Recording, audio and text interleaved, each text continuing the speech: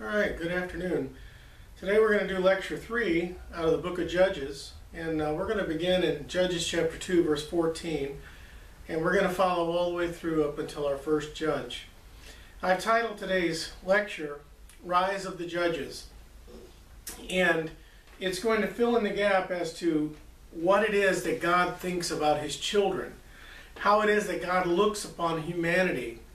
Many people are misconstrued in their understanding of God. They have an inaccurate knowledge of God. God is first and foremost a God of love. It's his great love that allows him to give people over to what their heart truly desires. If their heart truly desires evil or sin, he will give them over to that. That means he'll release them and let them go. It's his great love that allows that. But if their heart seeks after him, he will draw them in. So any person that seeks after God will find God. God will find them. He will go out and search for that lost sheep. That sheep that knows it's lost and alone, and he'll bring it back upon his own shoulders, protecting it, carrying it above the evil. The judge is just that. The judge is an individual that God created in order to do his work. The word judge comes from the root to judge, and it means to pronounce a sentence for or against. So it is somebody that is filled with the truth. First and foremost, realize this: the judge is somebody that God has raised up and filled with his Holy Spirit, somebody that is being controlled by the Holy Spirit of God. They are not worshiping false gods. People that say that are wrong.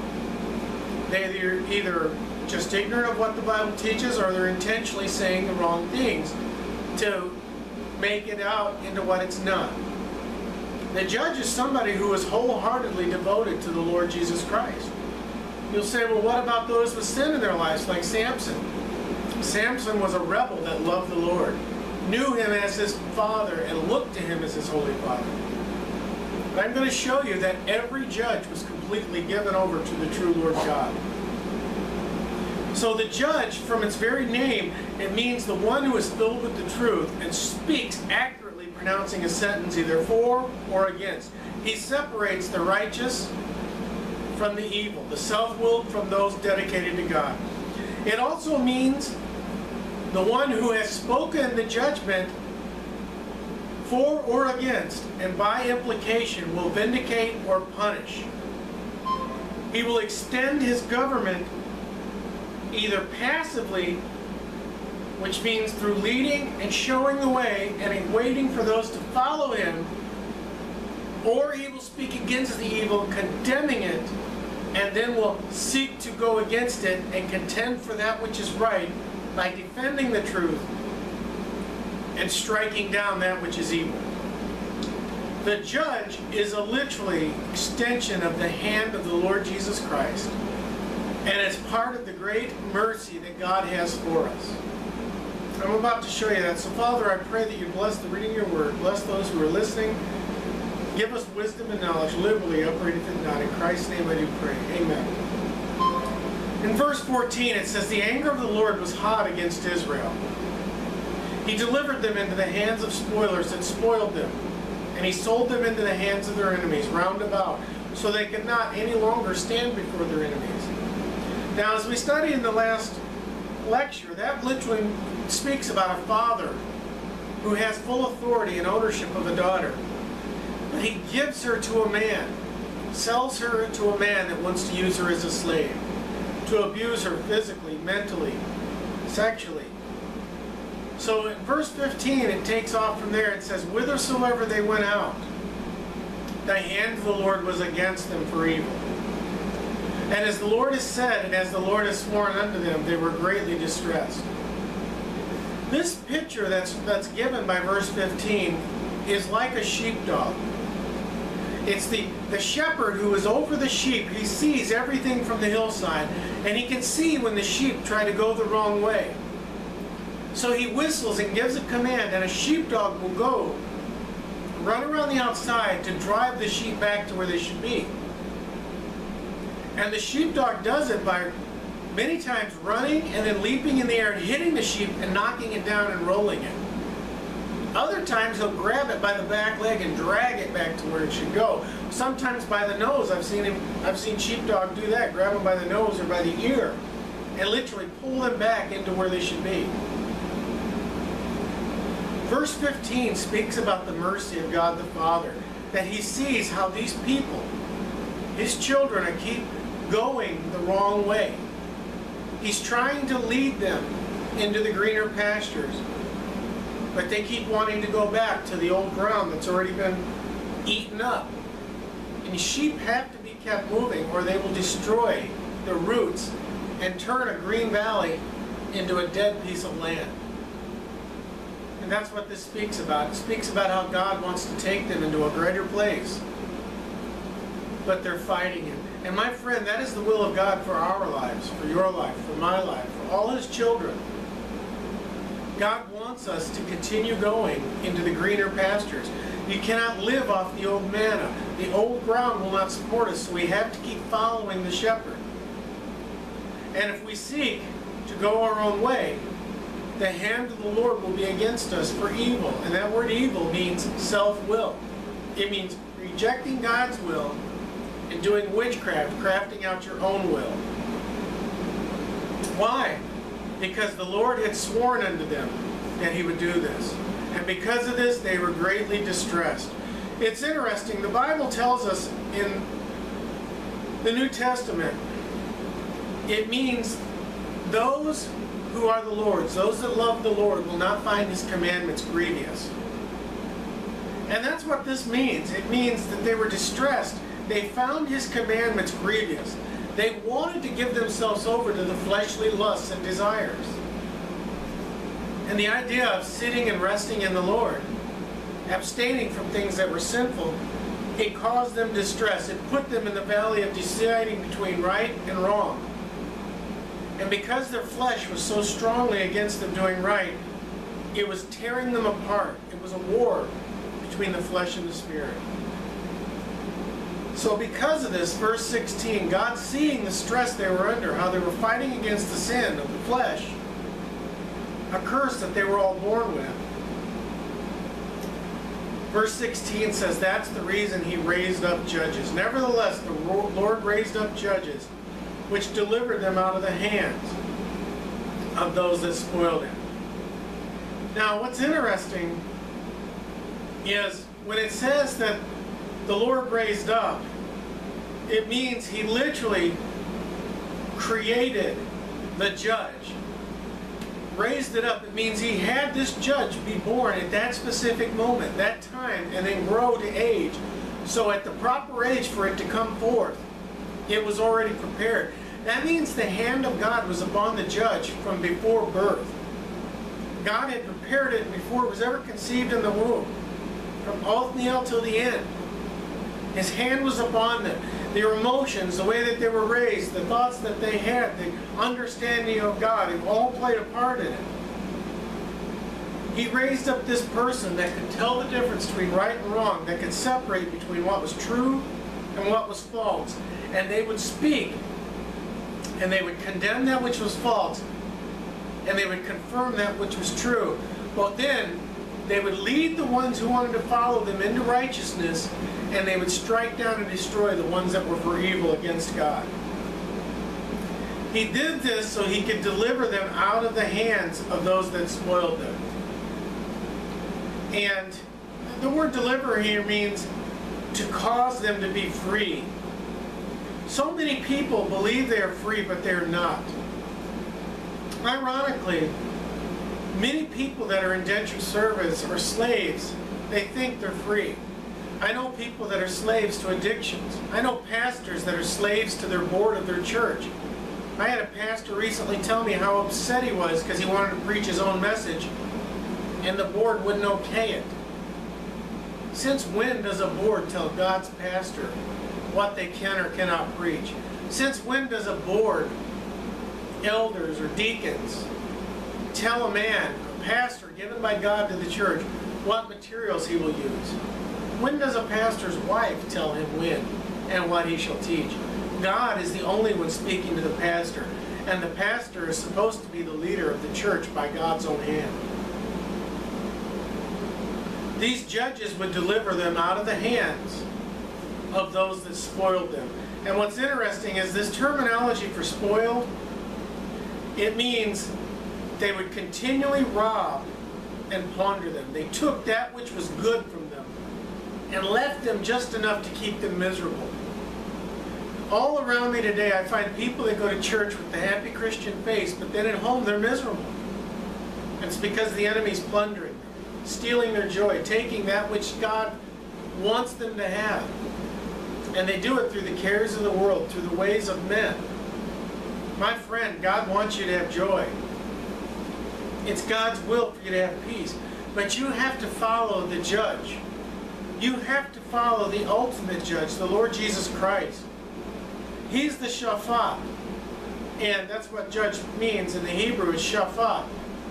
The one who would be raised up to tell the people what was wrong from what was right, who would lead them into the truth. And the way he did it was the Via Dolorosa, the path of rejection, condemnation, path of suffering. All those around him stood and spit at him, and they rejected him, and they called him names. And then they crucified him and hung him. But the cross, which was the instrument of his death, was the instrument of our righteousness. Our sins were nailed to that cross. And we are to walk that pathway that the Savior walked, the pathway of rejection, where we'll be ridiculed, spoke against. Verse 17, God raised up these judges to deliver them out of the hands of the ones taking the joy and peace they should have. The light of life God wanted them to have. But they would not hearken unto the judges. It means they wouldn't listen to the judge. They ridiculed the judge just like they did Jesus in his time. My friend, if you try to live the life of Christ, you will have very few friends. True friends. You will have Christians that claim they're your friends, but they separate from you. Your church will turn against you. Your pastor will despise you if you try to correct him. My friend, walking the path of truth, being a judge as you are now once you've been given to Christ, because you're a Christian, a light of Jesus Christ for the world, by the very presence of the Holy Spirit in you, you separate the light from the darkness. You show that which is true from that which is false. They would not hearken unto the judges, but they went whoring after other gods. And this means they literally committed adultery. They fornicated, and because of this they perished. It's interesting because it talks about becoming diseased to the point to where a disease goes into you because of your lifestyle and it destroys you. They went after the other gods and they bowed themselves to them, and they turned quickly out of the way which their fathers walked in. Obeying the commandments of the Lord, they did not so. You see, the forefathers, Joshua and the elders, had followed the ways of God. Joshua said, listen, I know after I die, you guys are going to give yourselves over to the gods of this world. You're going to follow the things of the people around us. But it ain't going to be that way for me and my household, Joshua said. He said, for as me and my household, we will serve the Lord. So because of this, the Lord raised them up judges, verse 18. And the Lord was with the judge. That means the presence of God was in the judge. And he spoke through the judge. God worked through the judge. That judge wasn't on his own. He was literally filled with the presence of the living God. And the living God was working through him. But Samson lifted up gates that they said had to be 22 to 25 tons. And carried them up the hill, 40 foot wide, 20 foot high, solid iron, with the posts, which would have been trees. And then threw 22 to 25 tons of metal and wood from the side of a mountain so that it hit the city. That's the power of God. And it's unstoppable. It's the same power that would part the Red Sea or that would destroy an Egyptian army. The same power that would create the worlds. He raised them up the judges, and the Lord was with the judge. And you know what? And delivered them out of the hands of their enemies. Even if the people refused to follow God, like they did, and you're going to see in the life of these judges, they would half-heartedly commit, but then they would turn back out of fear. But God didn't care. You see, God will go into the dark and bring that child out, whether it likes it or not. God has no fear. God controls everything. Everything fears God. And when God would go into the judge, that judge would go into the darkness and lead those people out and destroy the enemy even if they didn't help him. In his death, Samson slew more Philistines than in his life, which means at least 5,000 to 25,000 died. And if he would have asked, God would have preserved him, but he asked to die with his enemies. It's the only reason Samson died. He delivered them out of the hands of their enemies all the days of the judge. Why? Because it repented the Lord of their groanings. You see, God does not like having to punish his children. No parent in their right mind that loves their children likes to see their children suffer. No parent likes to hear a child cry. Just like in Egypt, God hears the groanings of those in the Canaanite, the Promised Land. And he will hear your groaning today. My friend, if you're oppressed, vexed by sin, maybe those you love are involved in sinful practices. I pray for my children and grandchildren multiple times a day. My stepchildren, my wife, my ex-wife. I pray for everybody several times a day. Those that I counsel, even the ones that badmouth me. I pray for them every day. I pray for them in love, not for God to strike them down. I will go into the dark to help that person in need. Why? Because God causes us to be a judge. He fills us with the power. He empowers us to do his work. My friend, if God has called you to a ministry, you have the power to do that ministry. Why? Because it's not in you, it's in Jesus Christ. When you've been given the spirit of a prophet, you know when somebody's preaching the word from right from wrong. So delicately pray for them and ask God to speak through you, to witness to them, to put them on the right path. Use everything with the love of God. Let Jesus Christ and the love of Jesus Christ be that which tailors your hands, which curtails your attempts, which applies whatever it is God has given you to the situations and people around you. God hears our groanings by the reason of them that oppress them and vex them. Oppression, it's interesting, it means they would plunder and take that which they had. But vex is different. Daka, or vex, it literally gives it the idea of them cursing them. Now the vexing means to put a curse or disease upon, to afflict not only them, but more so to afflict their children and their lineage after them. Vexing is where they try to curse you and your descendants. And that's a terrible thing.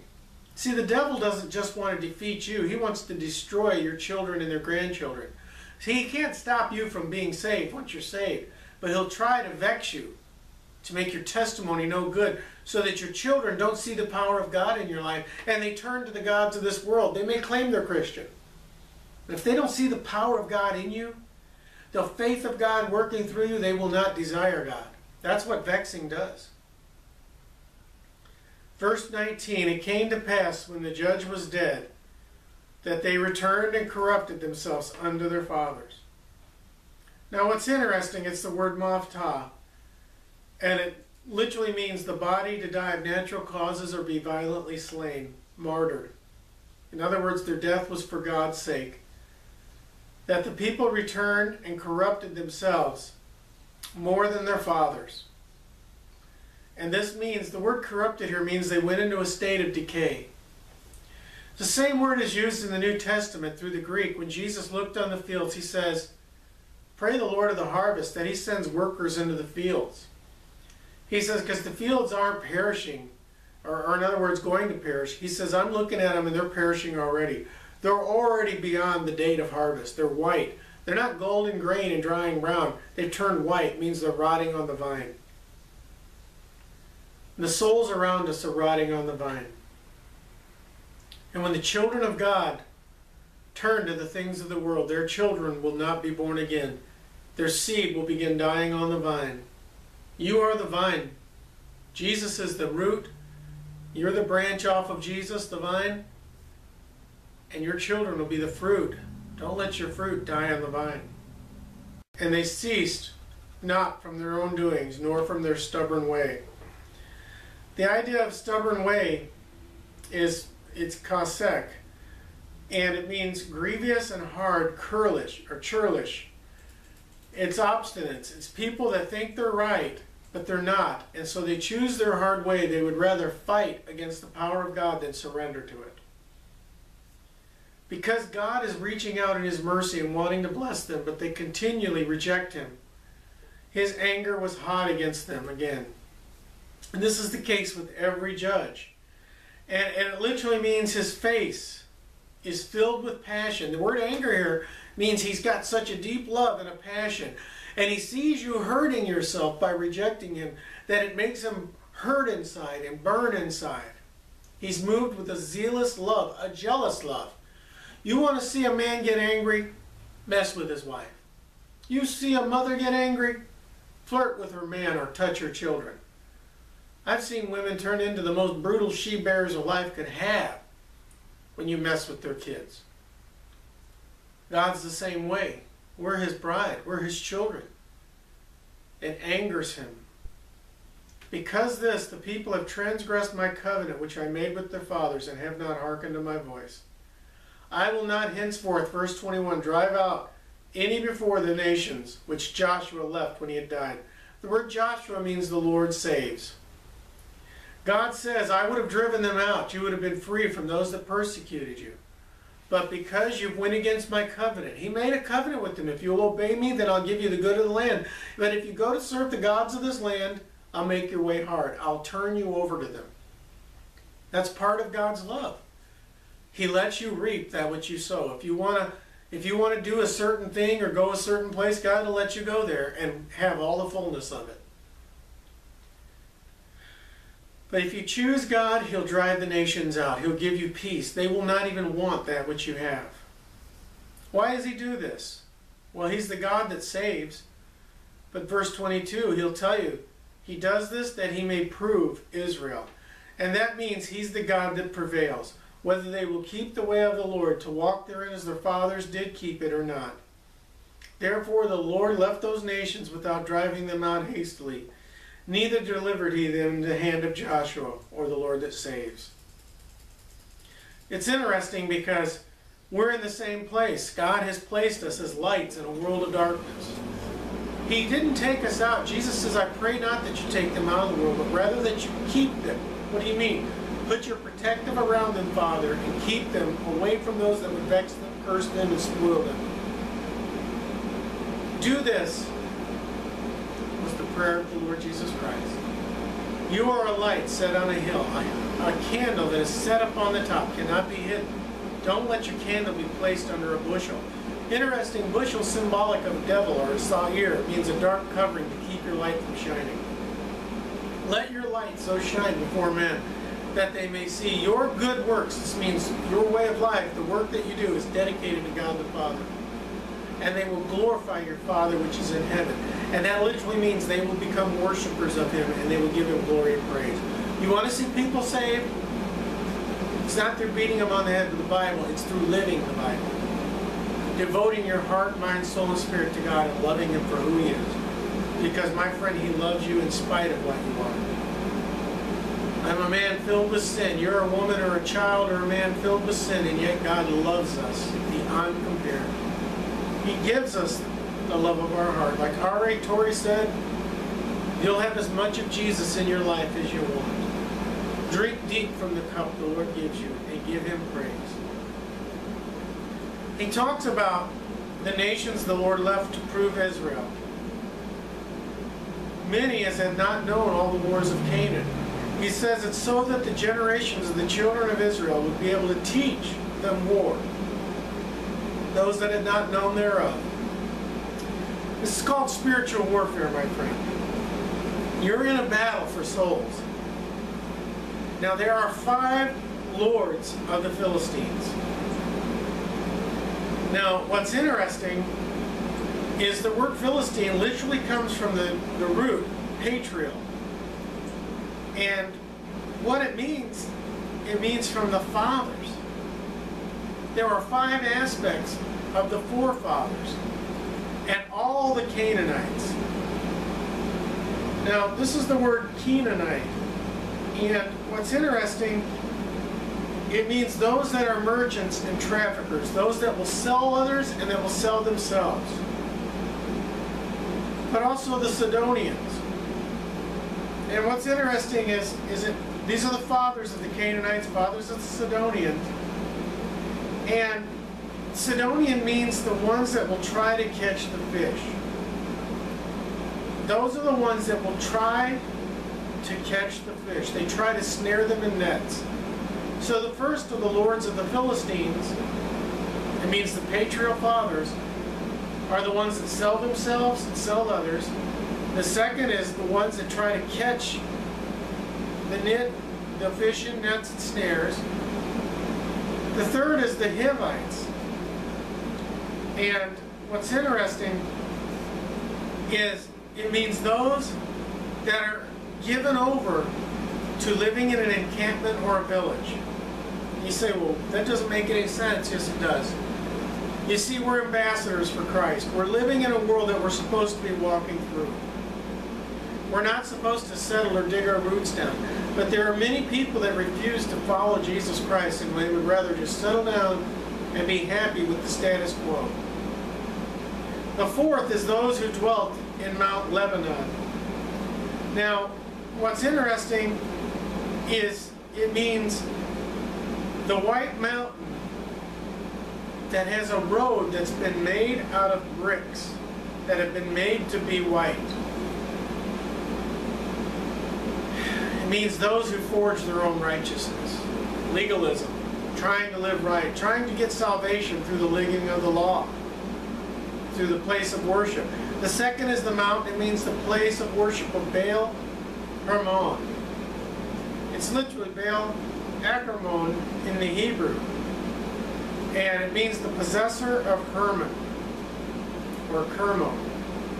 Now what's interesting is Kermon means the chief captain, or to make an agreement with another husband.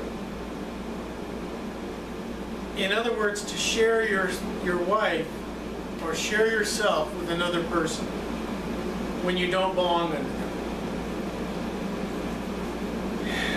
Which is a terrible thing. It means to live, to give an agreement to yourself to be in adultery. Those are the 5 lords of the Philistines. In the occult, each one represents a different star point of Satan. There are 5 points in the star, whether they're pinnacle or the pentagram, pointed up or pointed down. That's what they are. God, why did God leave them there? Verse 4 of chapter 3, it was to prove Israel, the God who prevails.